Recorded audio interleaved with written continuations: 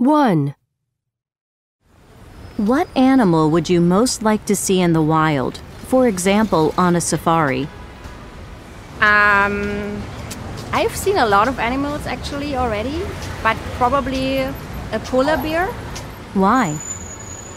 Because he lives where it's hard to get to, like on the North Pole or in Greenland, so it's tough to see them.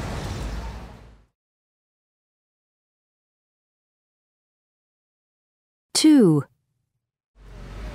Do you have a phobia? I'm frightened of spiders. How long have you had this phobia?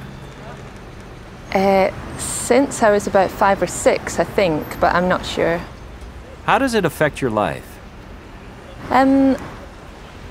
I normally have to check a room to see if there's a big spider in it before I go to sleep, because one time a spider joined me in my bed.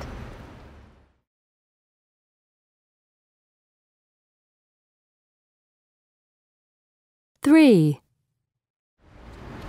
Who's the oldest person you know well? My great-aunt is 104, living in California. What kind of life has she had? She has had a great life. She's still traveling at 104.